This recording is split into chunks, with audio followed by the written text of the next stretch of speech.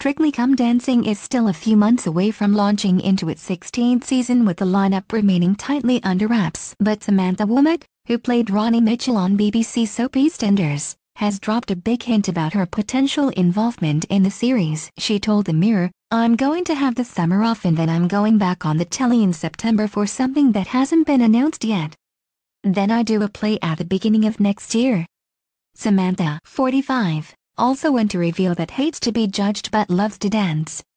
"I hate auditions, I hate people judging me," she said. "I would really have to manage my anxiety on a job like that. I'm much better in a safer environment. I've done lots of musicals but I'm not a dancer, so I would be nervous about that. What appeals to me is the fitness and I love dancing in general." EastEnders stars have enjoyed a good track record on the dancing competition as not one, but two actresses have taken home the title. Jill Halfpenny, who played Kate Mitchell, had a victory back in 2004 while Dawn Swan star Cara Toyton scooped the Glitterball trophy in 2010. Plenty of other Walford residents have also tried their hand on the floor. Max Branning actor Jake Wood came fifth back in 2014, while Kush Kazemi's star Dawood Gardami came sixth in 2017. Meanwhile, rumors are also swirling about the cast of rival show Coronation Street and if any of them will be taking part when the show returns to screens. Soap siren Catherine Tullesley has left the couples behind as Eva Price makes her exit, meaning the actress could have time on her hands to sign up. Catherine,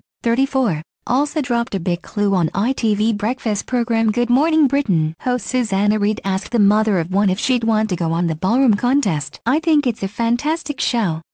Catherine then admitted, "I love watching Strictly. Never say never.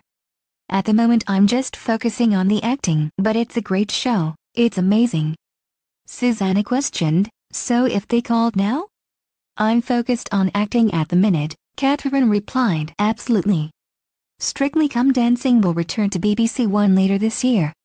But, somewhere down the line I'd love to do it."